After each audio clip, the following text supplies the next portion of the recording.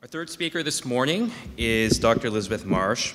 She received her BA in psychology from Drew University and her Ph.D. from Stanford, where she worked with Gordon Bauer and Barbara Tversky. She completed a postdoctoral fellowship at Washington University in St. Louis, working with Henry Roediger. Dr. Marsh is currently an associate professor in the Department of Psychology and Neuroscience at Duke University, where she's been a faculty member since 2003. Dr. Marsh's research interests span the field of human memory and include autobiographical memory, memory errors, and student learning. We spent some anxious hours this morning trying to pin down a little-known interesting fact about Beth, and we settled on the fact that she expressed utter shock that people would ask Pooja if her twin brother was identical or not. Please help me welcome Dr. Beth Marsh.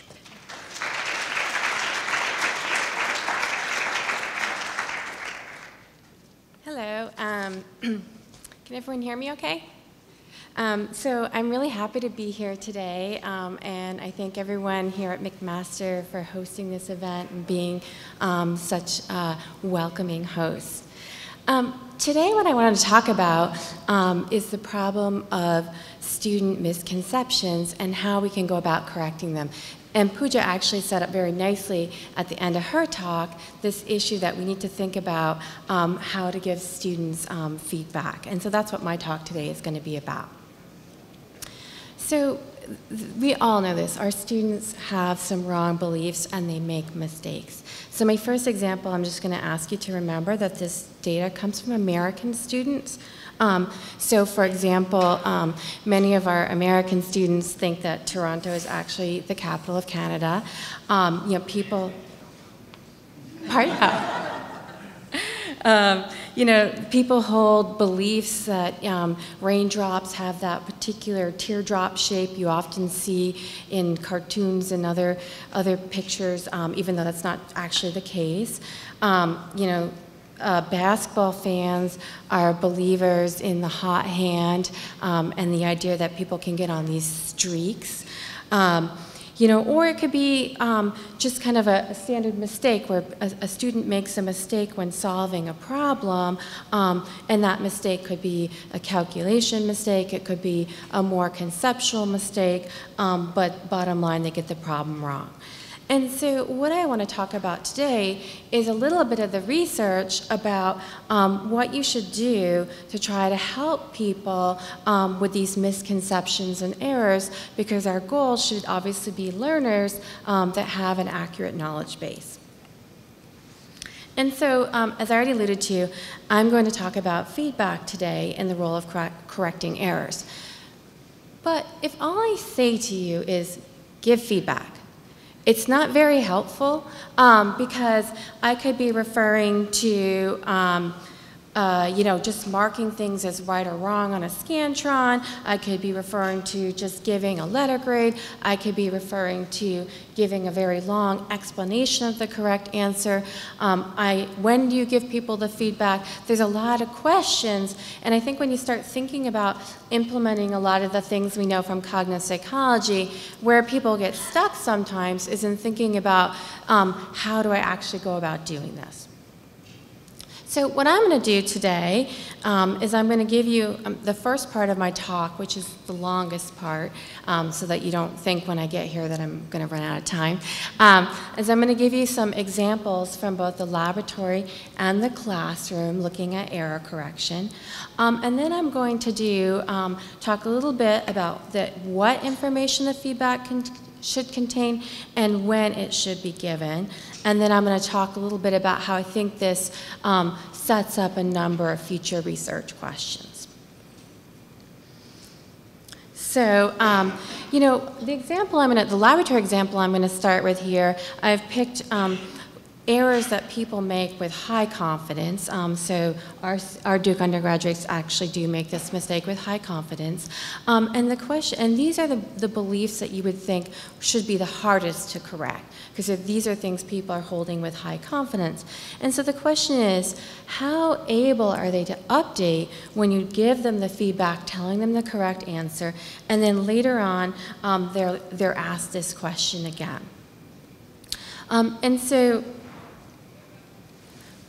what you're going to see here is this is how confident people were originally, and this is their ability to correct that error on the second test. And what you typically see, this is something that Janet Metcalf calls the hypercorrection effect, although these particular data are from my lab, is that people show that what is to cognitive psychologists the surprising finding that they're actually more likely to correct these errors made with high confidence than ones made with low confidence. And again, that's surprising from our perspective because you would think that these would be the beliefs that are strongest in memory. And this is a finding that has been obtained many times with lots of different materials across populations. So for example, in my lab, we did a study with second graders where they made their confidence judgments using this kind of scale here so that they would understand the confidence scale. And you get a similar kind of pattern with the little kids as you do with the college students. And I don't want to go too much into the theory of this today. I have a whole talk on that. But basically, there's a couple dominant explanations out there, but at least one of them that I'm a fan of is this idea that when you find out that you're wrong, when you really believe something, it's a little bit of a what moment that you're a little bit surprised, and then you pay more attention to that feedback, and that increased attention to the feedback helps you to remember it later on. But, you know, we all know it's not as simple as this. And so, you know, the data clearly suggest that, you know, from old interference theory, that, you know, things come back, basically. And so we did a study looking at this where we were using science misconceptions. So things like the idea that camels have water in their humps, or that lakes look blue because they're reflecting the sky, or that vitamin C actually prevents cold. So we collected a whole bunch of these kind of misconceptions that are a little bit more interesting and require a little bit more explanation than things like capitals.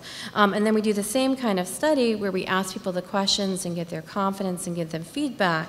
But the key thing here is how long do you wait before you ask people these questions again?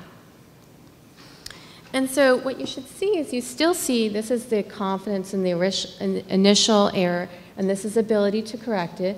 So you still see this general pattern, but what you should be noticing for present purposes is forgetting, obviously, that with a week out, you're not going to remember as many of these corrections, and that sets up the obvious possibility that what you're going to have is resurgence of earlier errors. So people don't repeat their errors very much when you're testing them right away, but when you're testing them a week out, they're more likely to, the errors start coming back, and there's actually a trend for them being most likely to reproduce those high confidence errors. And this is an issue that you see, you know, I'm a cognitive psychologist, so I tend to be in this particular tradition, but if you look to education research, you look at the conceptual change literature, that much of that is focused on immediate testing. And obviously you have to be able to correct something immediately, because if you can't change someone's opinion about it right away, then it has no chance of surviving over the long run. But the question is, you know, how do you get these things to stick over the long run? And that's where a number of these things have been much less successful.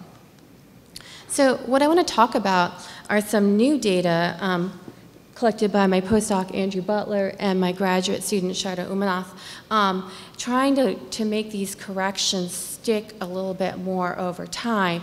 And in this case, we wanted to move away from these simple laboratory materials and actually go into a classroom and correct misconceptions there.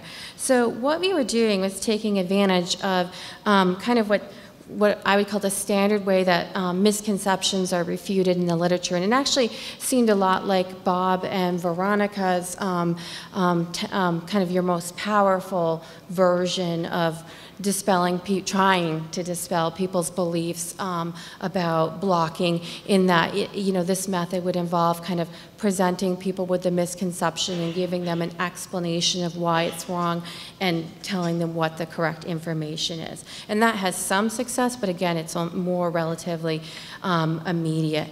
And what we want to do is see if we combine it with our friend that we've heard about in many talks, spaced retrieval practice, and see if we could get the correction to last longer that way.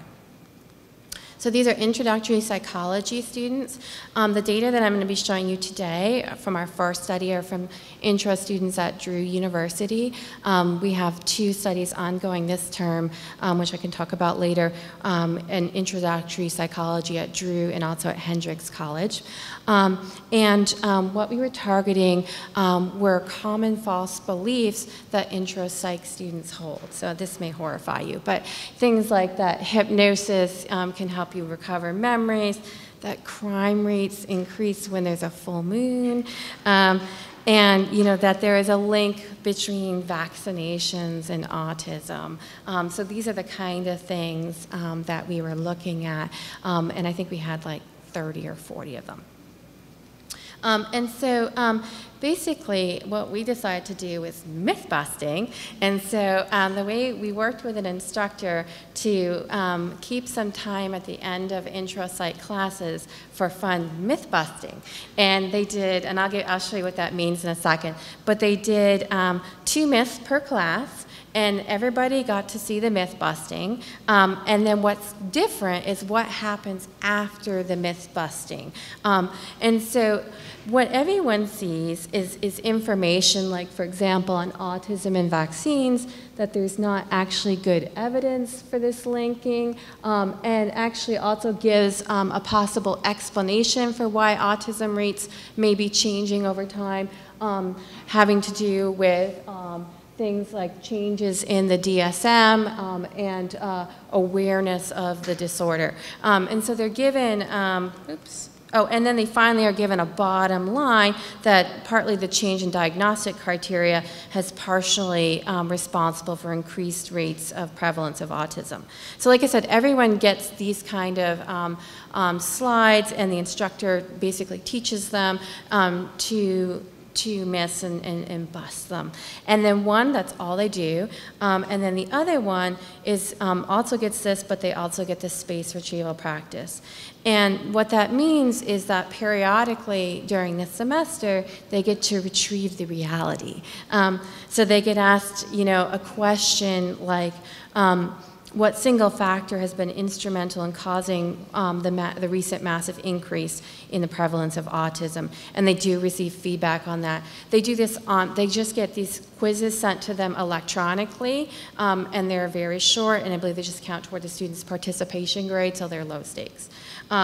And then we have a final test. In this particular study, we had 2 semesters of intro psych. So the fall semester, the final test was around Memorial Day. So for the fall semester, the delay is on the order of like 6 months. And for the spring semester, the delay is on the order of a couple weeks.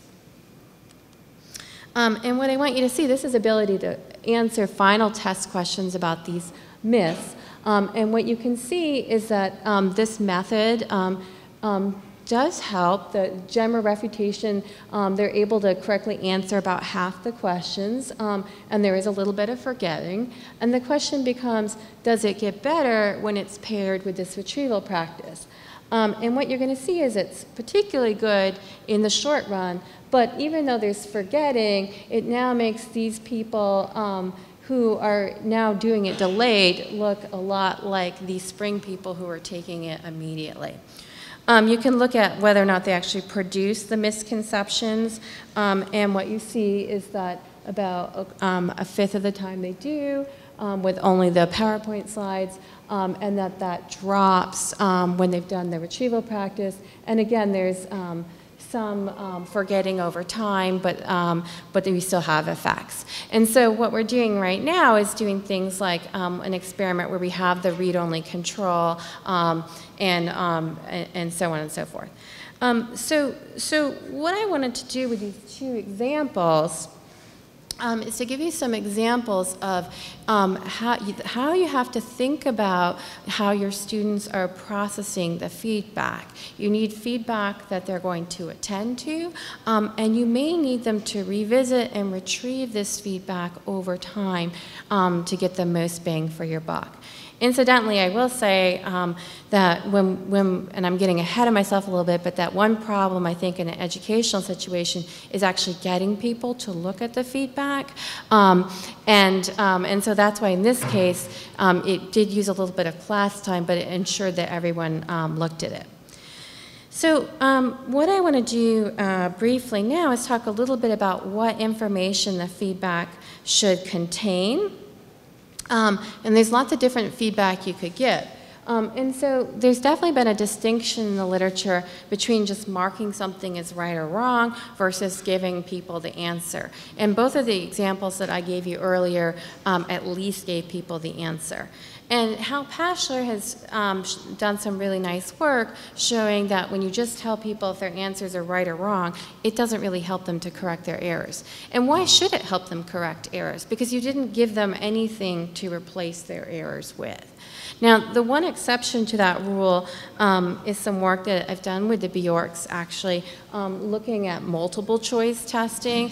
Many multiple choice Scantron machines actually have an option, a switch that you can choose between, whether you're giving, just marking them right or wrong, or actually giving them the answer. And for multiple choice tests, if you just mark them right or wrong, it helps some, although not as much as answer feedback. And that's because if you know that you got something wrong on a multiple choice test, it helps you to winnow down the other choices and you get basically some partial feedback. But the examples that I gave you earlier, the example of just saying what the capital of Australia is, that's an example of answer feedback. But in the myth-busting case, it was a heck of a lot more than answer feedback, right? We gave this refutation method is about explaining to people why this particular thing is right and the other one is wrong. So it's basically giving people an explanation. And we all feel like that is a really good thing. But there's a lot of data when you actually look at it in isolation that doesn't always show that you get much additional for giving explanations. And so I just want to talk about a little briefly before turning to my timing data about when that explanation is going to give you kind of bang for your buck. And in particular, it's going to depend on what you want your students to do later on. Okay, so I'm going to tell you briefly about this one experiment because I want to make sure I have time to get to my last point. This is done in collaboration with my postdoc, Andrew Butler, and this is a laboratory study. And in fact, I think John already described these materials for me last night where people are reading passages, for example, about bats. They take an initial short answer test, and I'm going to give you an explanation of what this is, but they can either just get no feedback, they can receive the correct answer, or they can receive an explanation of why that answer is the correct one. Critically, that explanation doesn't provide any additional information that wasn't already in the text. And then the key thing is that later on, they're going to get, on the final test, they might get the exact same question again, or they may get a transfer question that asks them to apply their knowledge in a new way. And the reason why this is key is because if you think about it, if you get the exact same question again and it's the same answer, why would you need anything more than the answer to be able to succeed there? And so we think part of the reason why the literature has not been very supportive of the power of explanation feedback is because it's doing these kind of repeated questions. So, an initial test question might ask people to retrieve the name of the sensory ability that bats use to navigate the environment and locate prey. And then they either get the feedback that just tells them the answer, or they get elaborative feedback that just takes information from the text that explains it. So it's not providing any additional information. And then either the exact same test question or transfer question. So for example, an insect is moving toward a bat using the process of echolocation. How does the bat determine that the insect is moving toward it rather than away from it? And what you see is when you have the same test questions, kind of what you would expect, here's your benefit of feedback. Feedback's good. This is correct answer feedback, and the white bar's explanation feedback. So it helps, but there's no difference between these two bars. But when you ask people to transfer their knowledge, that's where you're getting the benefits of the elaborative feedback. So when thinking about what type of feedback you want to be giving your students, it's partly going to depend on what your goals are for the learner. Are you just trying to get them to kind of do the retention level, then answer feedback is probably okay. But if you want them to transfer their knowledge to new situations, that's probably when you want to take the time, because it does take more time to give them the explanation feedback. Okay, so the last part of my talk talks about when feedback should be given, and I'm going to intersperse in here a little bit of comments about technology as well. So when should you give your feedback? So, you know, it may surprise you to know that the empirical literature on this point is actually kind of mixed. You know, there's an old tradition kind of from Skinner perspectives that you should give feedback right away because you got to stamp out that error and not let it kind of hang around. But then there's actually been a number of very impressive demonstrations that delayed feedback, especially in laboratory settings, can be really helpful. And the idea is almost then that it's a spacing effect, and you have to reprocess the information more. It's harder when it's delayed than when it's immediate. But the literature is quite mixed on it, even though I feel like depending on which reviewer you get, they're really sure that one of these is right. Furthermore, the beliefs of people may be at odds here. And so partly with the scientists, it's going to depend maybe on which literature you're more entrenched in, because in the kind of cog-psych literature, I would say the pendulum swings toward the delayed feedback. But in classroom studies, it's the other way, so that you're more likely to see the benefit of the immediate feedback. I think educators often believe in immediate feedback, and students do. And one of the big push that you see now when you're talking about MOOCs, these massive open online courses, is that one of the things they're promising is immediate feedback. So this is just taken from Coursera's webpage, and they're stressing that, you know, that it's a problem when the instructor moves on to the next topic, and that people get feedback weeks after the concept was taught, by which point the student barely remembers the material and rarely goes back to review the concepts to understand them better. In the Coursera platform, we typically give immediate feedback on that concept. So this is a real selling point of many online platforms. So we have a series of experiments, but due to time, I'm only going to tell you about one of them today. This is another classroom experiment. This is an upper-level engineering classroom at the University of Texas, El Paso. Kind of like what Pooja was saying in her talk, this is just kind of in some ways a drop in the bucket.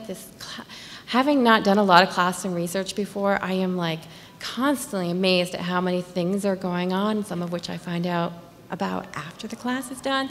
So they're doing lots of things in the classroom. They're going to lecture, they read text, they watch videos, they do simulations outside of class, they have exams, they study for those exams, and they have weekly problem sets. And that is the only thing that we can impact are the weekly homework assignments. These are the kind of homework assignments these students get, so I hope these will convince people that this is complex material. These are the kind of things they're being asked to do. This is probably obvious, but we didn't create these materials. These are the instructor's actual course materials that we're working with them on. This is where I'm going to digress just slightly. We're doing this intervention via a platform that we've been building in collaboration with engineers and computer scientists at Rice University. It's called OpenStax Tutor, and it's a cyber learning system that has been built specifically to allow cognitive science research. So it's a platform that actually has a barrier in place between the educator and the researcher, so that the educator can see everything and the researcher can only see de-identified data, only from students who have consented, and the consents in the system and everything. And then you can build into the system, what kind of parameters you want to have changing in these kind of homework assignments. And so again, in this particular study, we are manipulating the timing of the feedback, but there's lots of different things that we can manipulate. And we have classrooms using this system at Georgia Tech, UT El Paso, Claremont, McKenna, Rice, and Rose-Hulman. So we have everybody put their homework in the system, regardless of condition, just so that there's no difference from people and that they're not used to the system or something. And the system is going to deliver the feedback. I do believe that automating some of these things is going to be necessary in the future if we don't want to put a burden on instructors. And the way it works in the system, and I don't have an engineering example for this, but the way the system is currently built is they get a question, they get to answer their question, their response in free form, and then we have a multiple choice option. We wanted to build it so it had both the free form and the multiple choice to get the benefits of retrieval practice, but also the automatic grading that's possible with multiple choice. Right now we're interested in whether or not turning off that free form response is actually going to make a difference. There's two manipulations in the one study that I'm going to finish with today. One is the timing of the feedback. So it's either immediately after the homework deadline or 1 week after the homework deadline. I actually think 1 week is pretty good response time when I'm grading. So I want to be clear, though, that it's after the homework deadline. You can't make it immediately after the problem is solved, because then somebody does it early and gives the answers to everybody else. So it's immediately after the homework deadline. And then we had a second manipulation. We thought that maybe part of the reason for the mixed results between classroom and laboratory studies might have to do with the fact that when you're in the laboratory in these delayed feedback experiments, normally you're kind of forced to look at the feedback, whereas when I give, it actually makes me really sad. Like, I write all these comments on these final exams, and nobody comes to pick them up. Nobody comes to look. And so in a classroom situation, one advantage of immediate feedback may be that people actually look at it, whereas by the time you give them their paper back 3 weeks later, they've kind of moved on and stuff. So we did want to also manipulate whether it was optional and the student could decide whether or not to do it, or whether it was required to receive credit for your homework problems, okay, so that they had to do it. And I will say that happily, they were more likely to look at the feedback, but it wasn't perfect when they were required to do so to receive credit. In this study, this is between subjects and between sections. Sorry, there's 2 sections of the course, and this one is immediate, and we've done this kind of immediate, within a class. So on one topic, you get immediate feedback. On another topic, you get delayed, and it's counterbalanced across subjects. But we also have a between subjects version.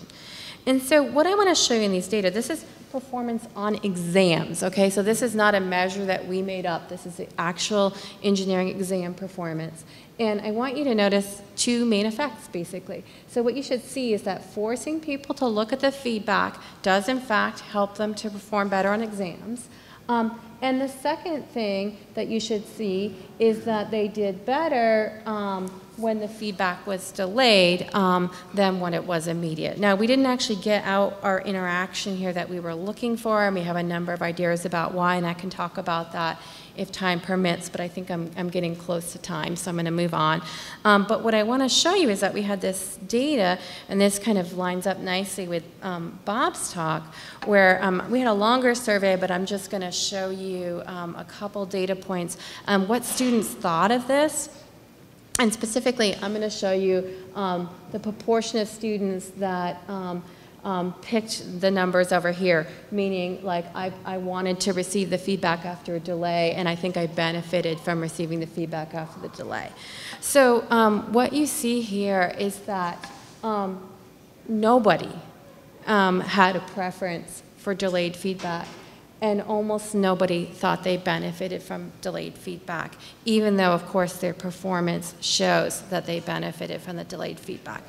And in fact, in our initial study, the instructor called us because her students were really freaking out, and they really hated this. And they thought it was like not fair that sometimes, you know, to have to wait for feedback. And she was like, should I change my whole course? And we're like, no, please don't. So this is kind of ties into Bob's talk that, and you would think they would get their midterm. They had multiple exams in the class. So like in Bob's study, they had some opportunities to observe which topics they were doing well on in exams, and this is a measure at the very end of the course, and they didn't like it. So, you know, we have not tried to overcome that at all, but it's another example of this kind of metacognitive disconnect where what students like and think is good for them doesn't match what actually helps them, and that you really got to get them on board with this or it can cause problems. Okay, I think I have like 30 seconds left or so. So just very briefly, you know, very simple message. You want to give feedback to your students. I would argue you want to give them at least the correct answer, and I think you should consider delaying the feedback. I think a number of data points are converging on that conclusion now. Oh, it's buzzing at me. I'm out of time. And then I just want to mention a couple challenges that we can talk about. And one is the size of the errors that you're dealing with here. It's a lot easier to convince someone that they have the capital of Australia wrong than it is to combat a misconception, you know, about evolution, for example. And so I think, you know, we've been moving up in scale on these kind of things, but there's more to be done on that. And the other challenge, as I already alluded to, is this practical one, that you need to have students view and process the feedback. And in our online system, we have every web click, you know, we know everything they're doing, and it's just stunning to me how little they look at the feedback. And I will mention that, you know, there are data showing that there are benefits from looking at feedback even when you got it correct. And so you really want students to do this. And then the challenge that I'm interested in and thinking about for the future, and this kind of relates to something John talked about, is I think especially as we move to more larger technology platforms, we're going to have to move away from instructor-provided feedback, because when you have huge classes, you're not going to be able to provide that kind of feedback to that many students. So John talked a little bit about the challenges of getting his students to score their own work. And I think the peer-provided feedback, which is kind of the go-to thing that you see right now in MOOCs or in other large classes when they want people to actually write something, is something that's going to have to be tackled and that we don't currently know a lot about. And I will stop there because it's still buzzing at me.